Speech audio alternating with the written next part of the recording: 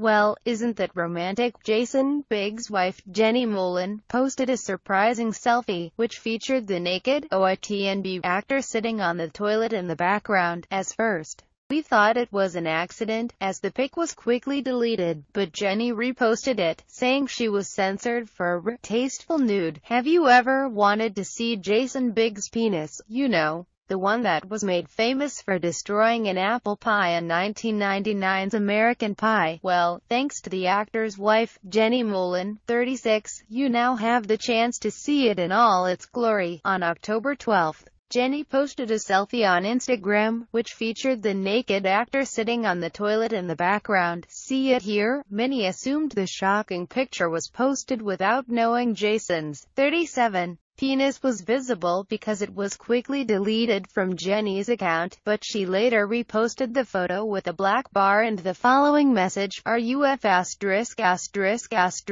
kidding me?" Someone flagged this post. "All I wanted to know was if you guys thought this was a cute sweater." Note to it TMZ_TV. I did not remove this pic. I was censored for a tasteful nude.